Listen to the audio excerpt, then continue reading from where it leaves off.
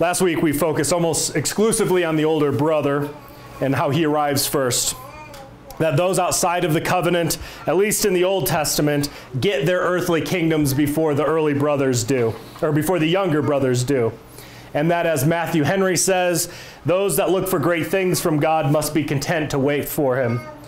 This week we will focus on Esau's marriages almost exclusively and the fruits of those unlawful marriages. So we'll go through here and kind of look at the specific wives, kind of look at their names and where they descended from. And then we'll move on to what the Bible as a whole has to say about these kinds of things.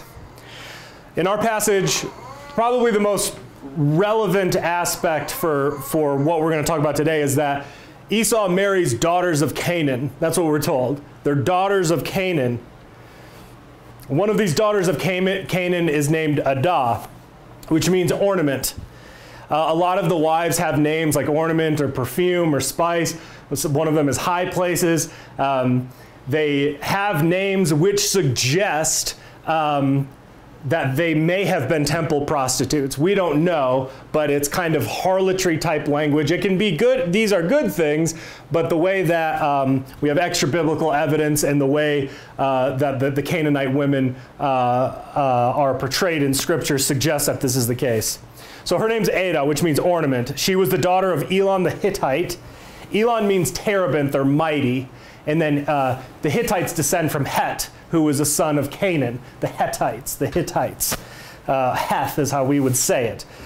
So she's from Canaan's line. He's marrying this daughter of Elon, mighty, and Het means terror. He's marrying this daughter of this ornament of mighty terror. These are the names that are involved here. Another wife is Aholibama, which means my tent of the high place. So again, high places are where you go to worship God, and the Canaanites are worshiping different gods. So she is named after this place of worship to other gods. And we're told she's the daughter of Anah, which means answer, and she's the daughter of Zibeon, which means colored, and Zibeon was a Hivite. And the Hivites, if you remember from 2 chapters previous, those are the people who live in Shechem. Hivite probably means villagers. The Hivites were the Shechemites. Hamor descends from a Hivite, which we will get to later. But they're all, the Hivites descend from Canaan. So again, we have Canaanites. We have daughters of Canaan that Esau's marrying into.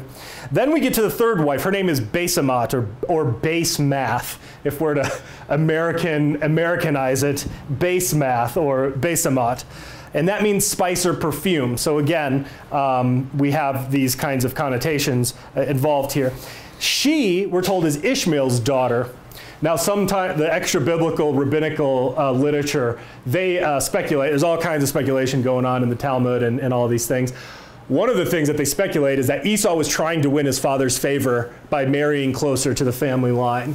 So he marries these daughters that are Hittites, and he's trying to win his father's approval. We don't know, but it is interesting.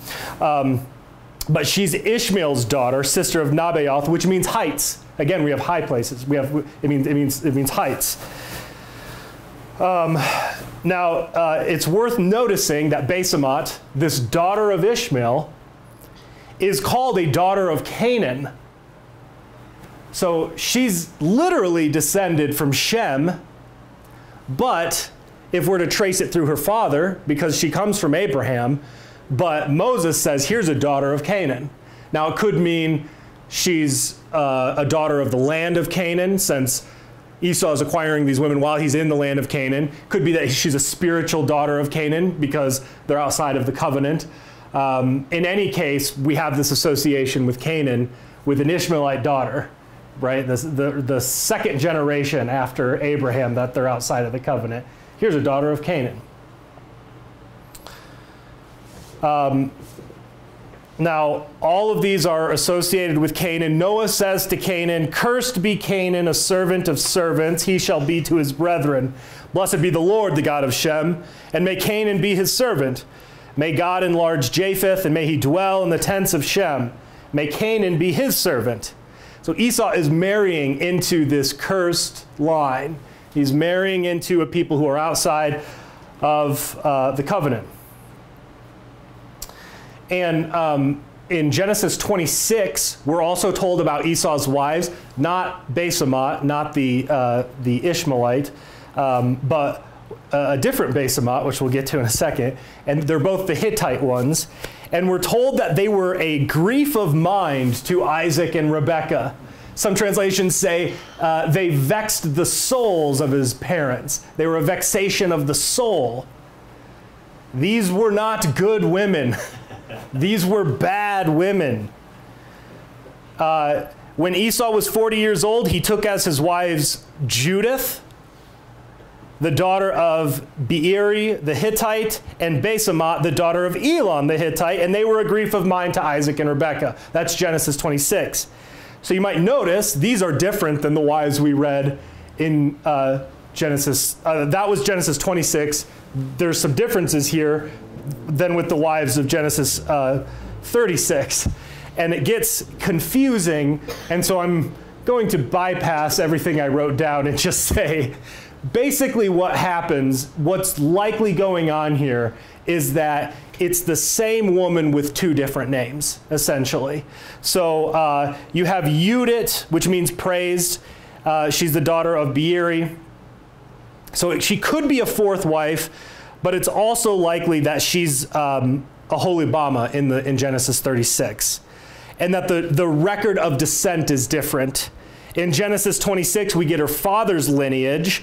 So she's the daughter of Beeri the Hittite, and in Genesis 36, she's the daughter of a Hivite. So we're getting the mother's lineage in Genesis 36. And I think it goes out of its way to mention the Hivite heritage because it connects to Shechem, which we'll get to later. So Judith and Aholibama are likely the same person. So her name means praise and my tent in the high place. Again, it's these worship names that she's getting. But both of those lines go back to Canaan. So I'm throwing this out here because oftentimes in an unbelieving world, we have people who are like, the scripture contradicts. And so I'm just showing you some harmonization here with internal to the biblical literature. We can harmonize it. And then also the extra biblical rabbinical literature says the same thing. These are the same women, two different names. And then we have the same thing with Basemot, which that gets even more confusing. But in Genesis, let's see here. Because Basemot is a daughter of Ishmael, but then in Genesis 36, Basemot is the daughter of Elon the Hittite. Or maybe it's vice versa. But anyway, it's the same thing. So he has two wives named Basemot, but one of them has two names, and they're both the daughter of Elon the Hittite. Ada and Basemot are likely the same person. So her name is a combination of ornament and perfume and spices. So possibly this kind of temple prostitute type thing. Again, extra biblical literature kind of affirming this. Okay. So these women are a grief of mine to Esau's parents. Rebekah says to Isaac in Genesis 27, "I'm weary of my life because of the daughters of Heth. If Jacob takes a wife of the daughters of Heth, like these who are the daughters of the land, what good will my life be to me?" This is high language that Rebekah is saying. She is marrying a good woman, a faithful wife is top priority that Rebekah has for Jacob. And she says this, "Now therefore, my son, obey my voice. Listen to my voice. Arise, flee to my brother Laban in Haran." Right? Flee. Which I think this foreshadows Joseph fleeing other women. Joseph flees Pharaoh's wife. Jacob is fleeing the women of the land. Unlike Esau, Jacob takes wives who are not from the land. He obeys the voice of his mother, which we can also typologically consider as the Jerusalem above is the mother of us all. The church is our mother. And she tells us certain things about who we should marry. So Esau gives up his inheritance, and then he marries women who have given up their inheritance. Jacob's wives come back with him to the promised land. Esau's wives leave with Esau to Edom. Jacob's wives follow Jacob in covenanting and worshiping the true God.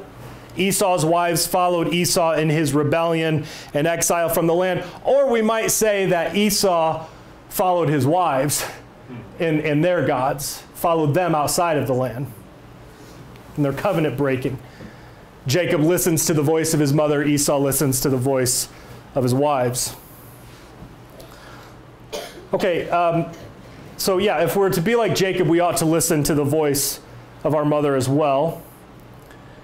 And if that contradicts the voice of our Father, we listen to our Heavenly Father, of course. So what do our heavenly parents say about marriage? This is all throughout Scripture, which we'll get to in a second. But with this particular, I want to tie it to the Shechem thing, the Hivites. In Deuteronomy 22, we've talked about this before. Do not plow with an ox and a donkey yoked together. Paul appropriates this language. This is unequally yoked. Don't be unequally yoked. Don't join yourself with unbelievers. What does light have to do with darkness? And we most often apply this to marriage, although it doesn't seem that Paul is exclusively concerned with this. It actually kind of appears more in a worshiping context. But these things, again, are not mutually exclusive. These are things that are very closely tied together. And this likely does go back to marriage. The law in Deuteronomy likely goes back to the incident in Shechem, where Hamor is Shechem's father. He descends from the Hivites. Hamor means what? Strength. Shechem means shoulder, which sometimes can mean strength. That might be what you're thinking. It means donkey, right? And an ox is Israel. Oxen hold up the sea outside the temple, where baptisms take place. And you can't yoke these things together. And remember, Shechem was willing to become an ox because he was willing to be circumcised. And that's the problem with being unequally yoked. You either both become a donkey or you both become an ox. And Shechem was willing to become an ox, but what Esau does is he becomes a donkey. And his children become pastors of donkeys, right? So that is kind of what's going on there. I think that's why the Hivite descent is mentioned with one of the daughters here, the daughters of Canaan that Moses mentions. That Ishmael is that too, because he's a wild donkey of a man. That's right. That's right. Where does it say that? That's when that the well. It's when it to Hagar. Okay. Yeah. Great. Yeah. Very good. What was that? Yeah. When Hagar is sent out, God makes these promises to her, and He says that Ishmael's going to be a wild donkey of a man. There's donkey language associated. Yeah. Okay. So marrying outside of the covenant is something the people of God are repeatedly warned against, and we kind of have the nascent aspects of it here, and it's all over the place in Scripture, and I want to spend the rest of the time, and it's going to be longer than usual, so I'm just giving you a heads up, but I think it's worth it, because liberals are often, or ex-evangelicals, whatever kind of faddish apostasy is happening now, always are like, conservatives are obsessed with sex. And it's not like this is like a preference. This is like in Scripture. This is what God has His attention on. Marriage is important, and marrying a certain kind of way is important. And so going all through Scripture and seeing these things and the mistakes that Esau made, we can learn from and avoid going forward. So I want to go all the way back, do a brief survey essentially. Go all the way back to Genesis 6. What happens? The sons of God marry the daughters of men. And this can be understood as the daughters of Seth, or the sons of Seth marrying the daughters of Cain. That's Augustine's reading. Or it could be the sons of God being some kind of celestial fallen being marrying into human women. That's the first century Jewish way of reading it. That's how I would understand it. And then you have virtually every other ancient civilization corroborating this story in some form in their myths. Myths are based on reality in some sense. And, but I would say it doesn't matter. In any case, what's going on there is some kind of unlawful marriage. And what happens with the children? It's the same thing as the Edomites. The children of these unlawful marriages are great men of renown. They're the giants. They're the Nephilim. But, so the kingdom grows up quick. You have these great men, but then it gets wiped out in the flood. These are the children who God destroys all of them, except Noah and his family. So we have this unlawful union, unlawful marriage thing right there in Genesis 6. And then we move on. Abraham takes Hagar. Hagar's an Egyptian as a concubine. It's an unlawful marriage. Births Ishmael. It's a wild donkey of a man. He has 12 prince sons, and then they're enemies of Israel. They become enemies of God. This kind of breach of the covenant births enemies of God. We also have a threat. We have Sarah and Rebekah are threatened with unlawful unions by Pharaoh and Abimelech, but God spares them. God protects them. And then we get to Esau, and he's marrying these daughters of Canaan outside of the land. Then we get to Joseph, as we mentioned. He's a son of God, and he successfully resists this daughter of men. If we move to Exodus, the Israelites are coming out of Egypt, and they're warned by God not to intermarry because it results in apostasy. If we read Exodus 34, it reads as follows: "Take heed to yourselves, lest you make a covenant with the inhabitants of the land where you are going, lest it be a snare in your midst."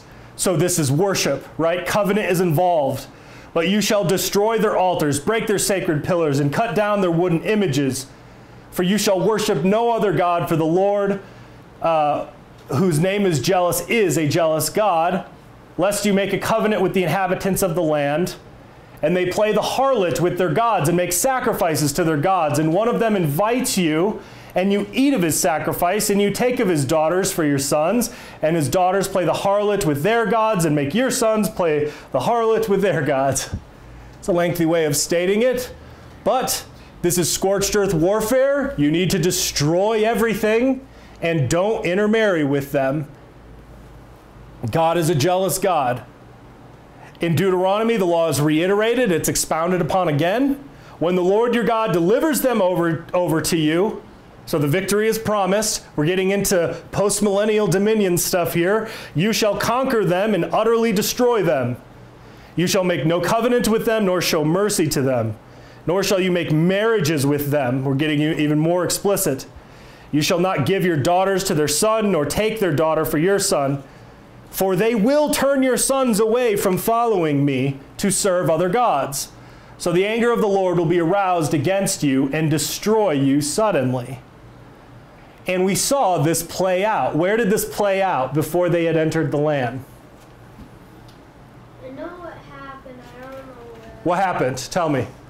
I'm pretty sure they took wives from somewhere else. Yeah. And then somebody made them not marry their wives, and then told them to kill everyone. But then they killed all the men and brought back the. Yeah, I think you're getting close to it. They have these women from the land come in and they unite themselves with them, and they start committing idolatry. And then Phineas, he comes along and he kills them while they're in these unlawful relationships with them.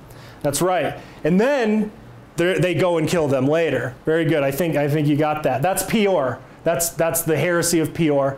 And who's the one who fomented that was Balaam. And Balaam was likely a king of Edom, but we'll get into that next week. So I think that's interesting as well. So we have this happening before they go into the land. and they're warned about it before they go.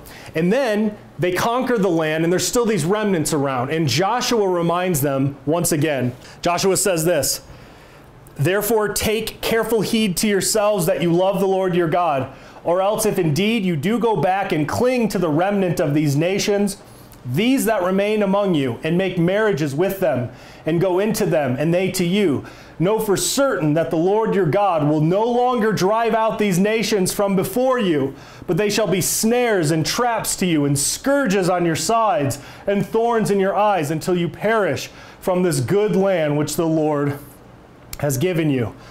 Unlawful marriages hinder postmillennial dominion. And postmillennialists don't understand this. They only understand it in its most basic sense, which is, of course, Christians don't marry non-believers. We understand that, although some Christians don't understand that. We've had people in our own family who have allowed their sons to marry non-Christians.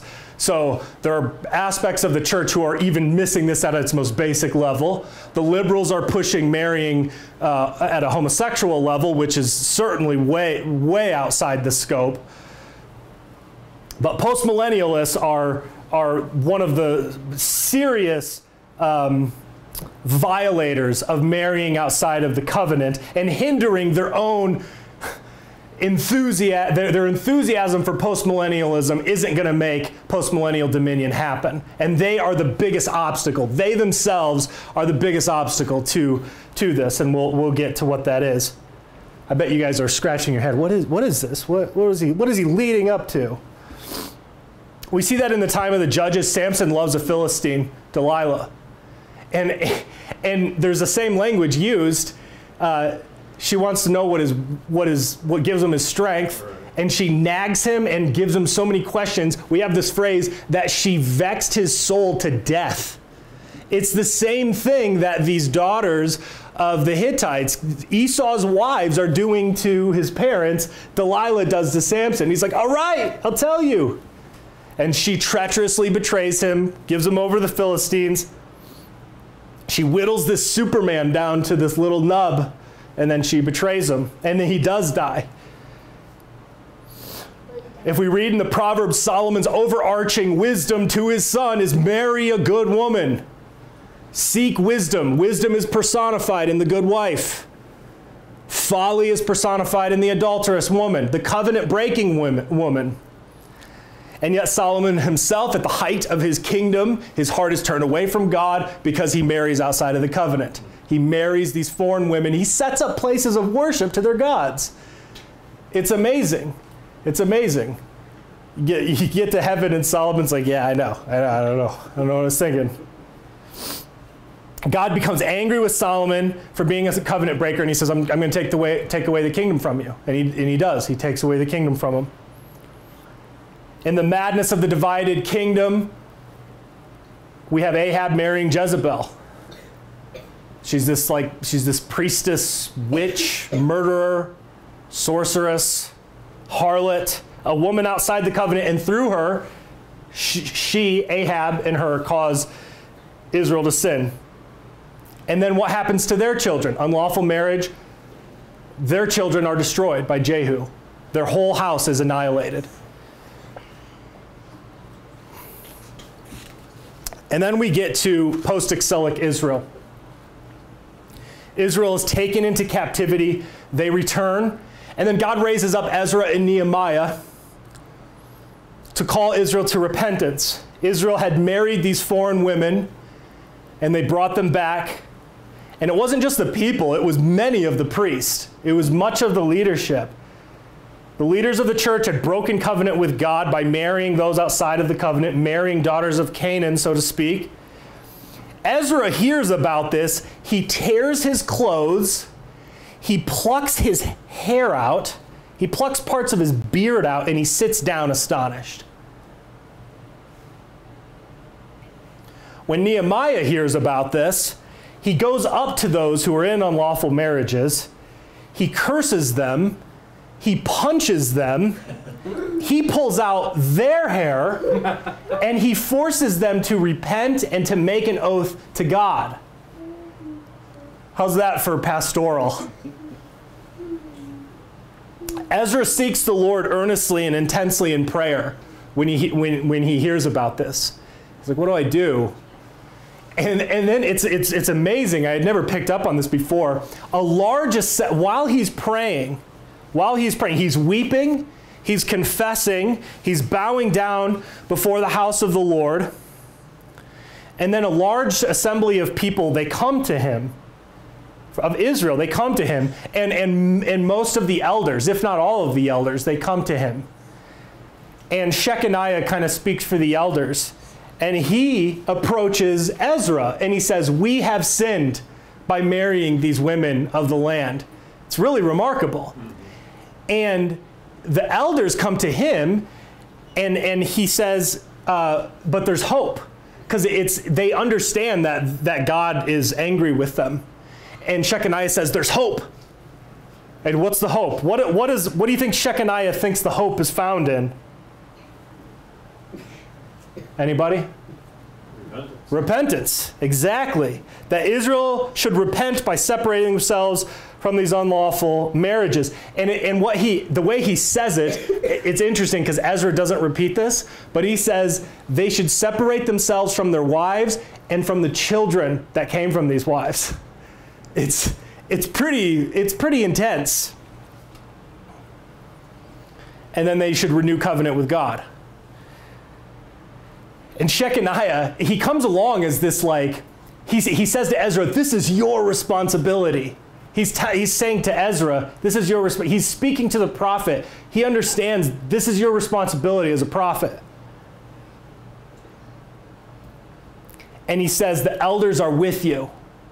Speak to the people, the elders are with you. May God give us more elders like Shechaniah. Shechaniah says, be of good courage and do it. He's reiterating the language that was spoken to Joshua before he takes the land because he understands this is about taking the land. It's all connected. It's all about taking the land. So they issue a decree that everyone in these unlawful marriages need to come to Jerusalem. They have 3 days to do it. And then if they don't come, they'll come to Jerusalem, publicly repent and separate. Their property will be confiscated and they will be removed from the assembly of Israel. Separated from the assembly. This is Ezra 9 and 10. Then Ezra the priest stood up and said to them, you have transgressed and have taken pagan wives, adding to the guilt of Israel. Now therefore, make confession to the Lord God of your fathers and do his will. Separate yourselves from the peoples of the land and from the pagan wives. Then all of the assembly answered and said with a loud voice, but what about grace? Then all of the assembly answered and said with a loud voice, what about the children? What about the exception clause? What about Deuteronomy 24? What about? They didn't say any of that. This is what they said. They said, yes, as you have said, so we must do. Amen. Praise the Lord. May the Lord grant us more people ready to repent in this kind of a way. Amen. And the people understood. They concluded, I think this is from the voice of Shechem actually, Shechaniah. They said that they should repent until the fierce wrath of God was turned away. They understood that these unlawful marriages were bringing the fierce wrath of God on them, and that repenting of them was going to turn it away at some point. In Nehemiah 13, we read a similar account, but it's after they read the book of Moses. They're reading the book of Moses, and then they separated the mixed assembly, or the mixed assembly from Israel. And then we get to Malachi, and we come back to Jacob and Esau again. This is how Malachi begins, right? The Lord says, Jacob have I loved, Esau have I hated. And he says, I've destroyed Edom. It's said in some kind of poetic way, but he's like turned it into a den of jackals or something like this. That's what the book of Obadiah is about. Obadiah is God destroying Edom. The children of these unlawful marriages God destroys them. They become enemies of God. God destroys them. Through the prophet Malachi, he's saying, I love Jacob, I hate Edom, and I've destroyed him. I've destroyed Edom. And then the Edomites say, much like many postmillennials say today, we have been impoverished, but we will return and build the desolate places. Fight and build, swords and shovels, and Edomite marriages. We will build the desolate places with our classical education and psalm singing and Edomite marriages. It's not going to happen. God says, they may build, but I will throw down. They shall be called a territory of wickedness. The Lord continues, a son honors his father and a servant his master. If then I am the father, where is my honor? And if I am a master, where is my reverence? Says the Lord of hosts, to you priests who despise my name. Yet you say, in what way have we despised your name? These people think that they're faithful conservatives, completely oblivious to how much God can't stand them. God says they offer polluted offerings. They offer tainted sacrifices. So God will not accept their sacrifices anymore. That's what he says. Yet you say, for what reason?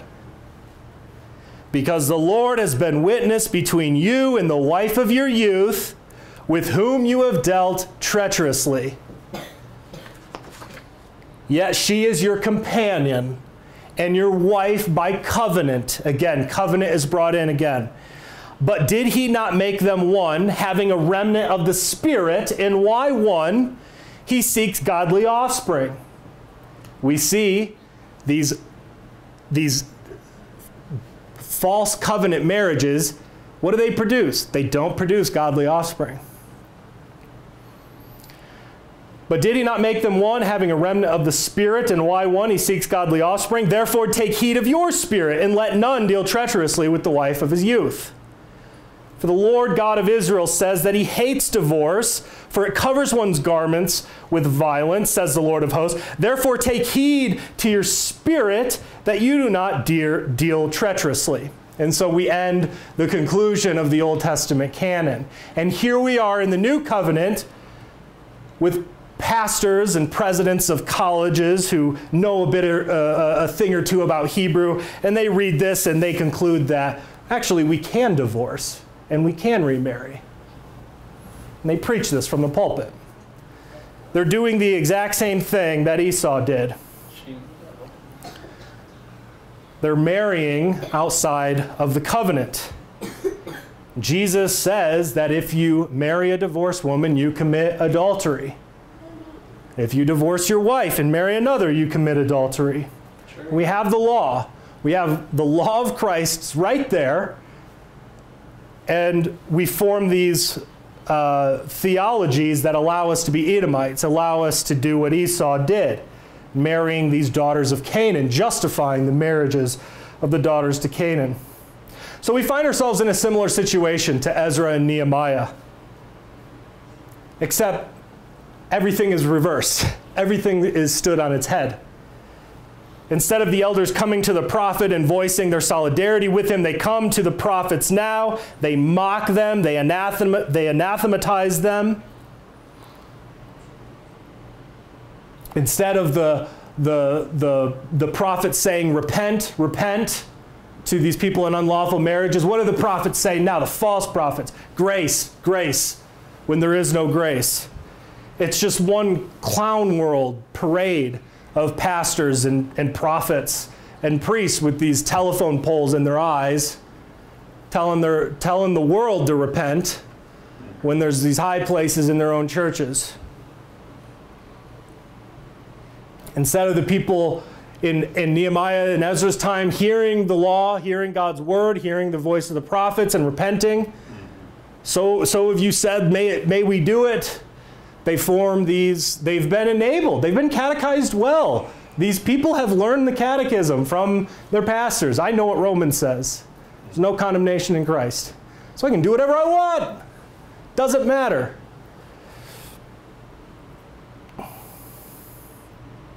And what's been the result? What's been the result of these marriages that are outside of the covenant? These covenant-breaking marriages, it's the same as Edom. They've apostasy. Their children have become enemies of God. That's the fruit. That's the fruit of their wisdom. Wisdom is justified by your children. So our leaders haven't learned the lesson of Edom. They want marriages like the other nations. They want the wealth and prosperity and the acceptable sacrifices of the temple without the pure hearts and without the pure hands. And it's they who have once again brought God's wrath on us, like God's wrath came on Edom or Israel when they married in these kinds of unlawful ways. Jacob have I loved, but Esau have I hated. The lesson of Esau is to avoid the daughters of Canaan. For us, it means that if you're a Christian, you find another faithful Christian to marry. For us, it means the very like basic kind of like preschool level like doctrine that conservatives do understand is that a man has to marry a woman. Yes, true, very good. All right, let's keep going. Jesus says you can't marry a divorced woman, and you can't divorce your wife and marry another woman. It's very simple. These are ways of breaking the covenant. These are ways of marrying outside of the covenant. And if you do this, you're counting yourself unworthy of salvation. You are not going to inherit the kingdom because no adulterer will inherit the kingdom. Not only are you forfeiting your own personal salvation, you're bringing curses on yourself, you're bringing curses on your family, you're bringing curses into Israel, and you're bringing curses onto the nation as a whole. That's right. In Paul's discourse on election, he employs Malachi's words. Jacob have I loved, but Esau have I hated. And if you're marrying like Esau, you are in this adversarial relationship with God. You are opting out of your election. You are giving up your inheritance. And all the theology dorks out there will say, I was talking about Christians and Jews. Yeah, that's true. And what is Paul doing? He's saying the non-believing Jews are acting like Esau. That's what he's saying. And so what we're saying is that the non-believing Christians are now acting like the Jews. So stop acting like a Jew. Amen.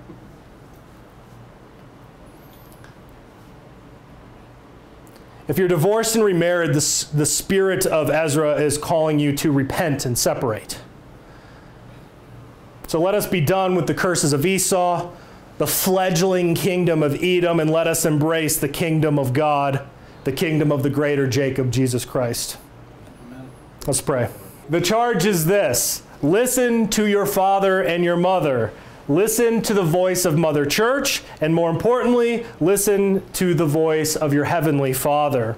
And what do our heavenly parents tell us to do? Do not give your daughters to Canaan. Do not let your sons marry the daughters of Canaan. Do not take the daughters of Canaan for yourselves. Put away the daughters of Canaan. By doing this, God will turn away from his fierce wrath against us. In the name of the Father, and the Son, and the Holy Spirit, go in peace to love and serve the Lord.